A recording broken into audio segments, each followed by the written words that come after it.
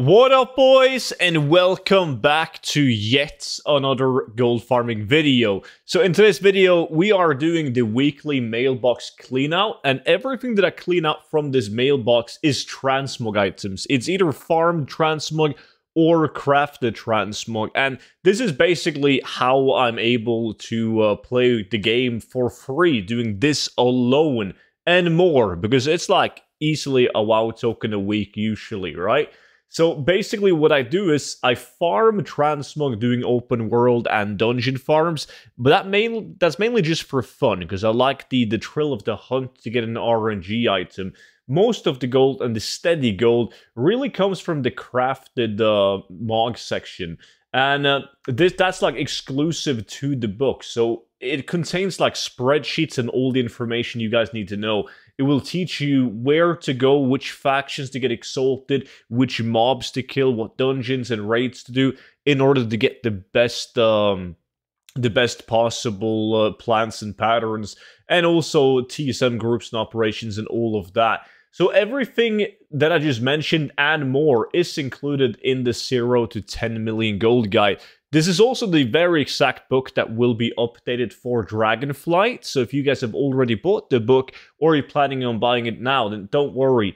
All of the updates that's coming with Dragonflight will be implemented into this very exact book, and you guys will receive the updates for free on your email. So don't forget to use the discount code Shadowlands, and it's linked down below in the description and also pinned comments. So last week I made like 600,000 gold on the cleanout. This week I've sold 300 auctions, but it doesn't, like, that's a decent amount of auctions, right?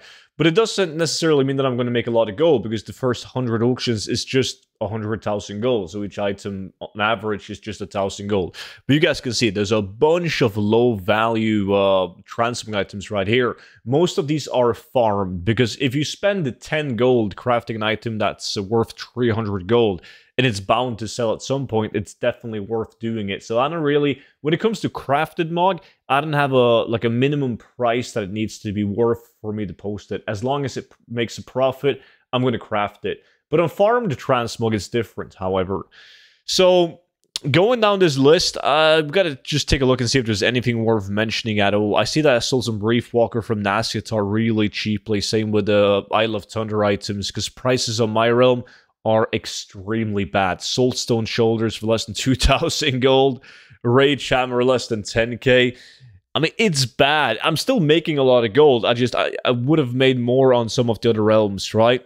Saltstone Legs, 6,000 gold. Very low prices. Reef Walker again, horrible price. Like, a lot of people are selling these crafted glad items for a couple thousand gold, and I sell them for a couple of hundred gold, right? I sold a Death Blow from Sunken Temple for like 12k. I think that's a 80 or 90,000 gold market value item. But it's Archer Dawn. There's a lot of gold farmers on this realm, so that just proves it. Like, if I can do it, so can you. Corpse Shroud, once again, worth like 50k, a market value 6k on my realm. Warbear Woolies. This is probably, I could have probably made more gold selling the mats than the Woolies at this price right here, 2.3k gold. But I'm making a profit. The gold is going up. I'm seeing sales. That's the most important part for me. Like, just seeing the amount of auctions that I'm selling is great, because it just motivates me to keep on going. And every now and then you're going to sell that one transmog item that's a couple 100,000 gold for that one item alone, and that really makes it for me. So next 100 auctions, let's see when it resets, is 166,000 gold, so slightly better then. Let's see, is there any big boy items? Shatuff's Ruler is one of those items that usually people would just vendor it. This is somebody buying the Reef Walker set. The boots, as always, I've sold probably 20 pairs of these boots. If you guys have been following the series, you would know that by now. This time, luckily, for a bit more, 28k on those bad boys. The Boom Shooter, which is a blue item from WoD, 11k. Elementium Spellbearer is a crafted. Darkrune Gauntlets is also crafted. Stronghold Gauntlets, they're kind of pricey to craft, because it's a TBC epic item. Sold for 33,000 gold. Moonshroud and Vicious, both crafted items. Decapitator's Razor, 4.4k. Sun Scryer is another WoD item. Like, people are really sleeping on the WoD, the transmog these days. That's where I said it the last opening that I did too. But like, when it comes to farm the transmog, not crafted, don't confuse the two of them. But when it comes to farm transmog, then WoD is where I'm making the majority of my gold right now. So I'm amazed that not more people are doing WoD transmog. And yes, there is a lot of bad items, transmog items from WoD. You just gotta filter out the bad shit and post the good items that actually have a unique appearance. Next, 100 auctions, 124k. Once again, really cheap Warbear Woolies. 16k Haunted Steel, that's crafted. Mooncloth Robe is crafted. The Fiery Chain Shoulders are crafted. 9k for Wolf Claw Gloves from RFK, 9k. Not good.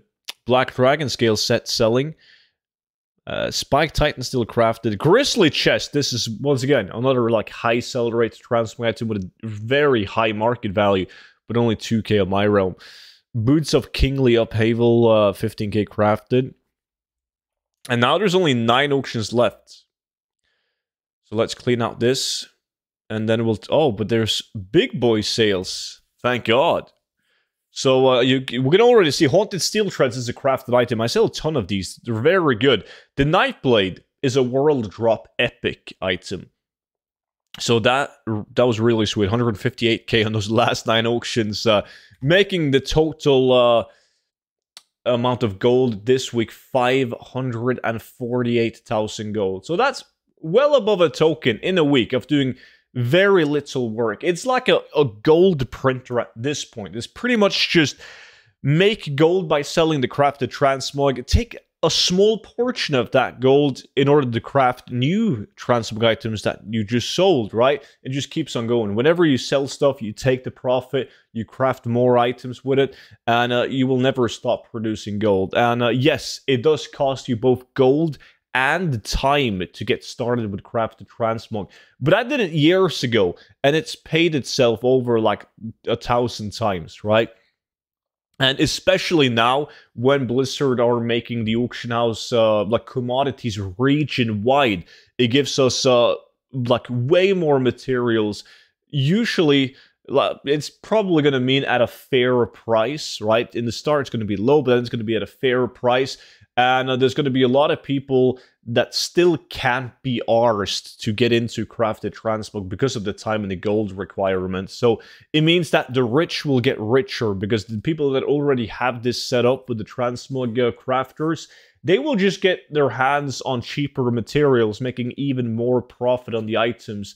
But there's going to be very few people that starts with crafted transmog. So definitely, if you have the book, make sure you check out the spreadsheet. You just go down to crafted transmog and you got to click the link, right? That says spreadsheet or something like that.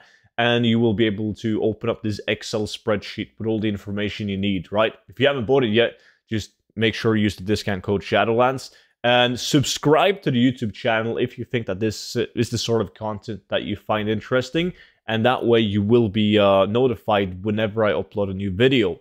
But that's it for today. Guys, thank you all so much for watching. And I will see all of you guys back in at tomorrow's video. But until then, bye-bye.